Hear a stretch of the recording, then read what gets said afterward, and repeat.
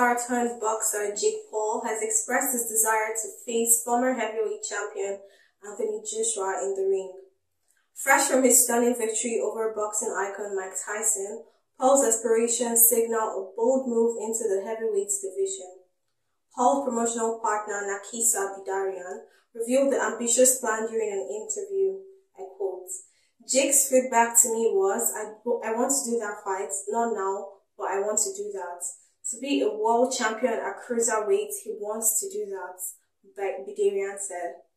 While Paul's career has already disrupted traditional boxing norms, a bout with Joshua or other heavyweight contenders like Daniel Dubois would test new boundaries.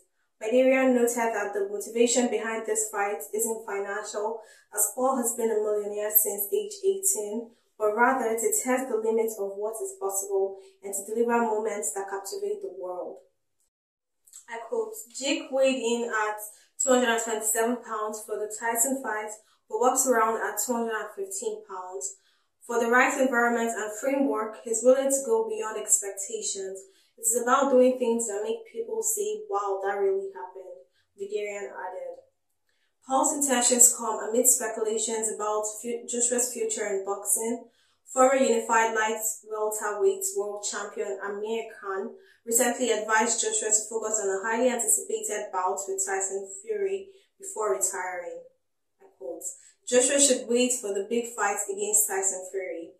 AJ has done phenomenal in boxing, but why not finish on a big high by taking the Fury fight and then call it a day," Khan said.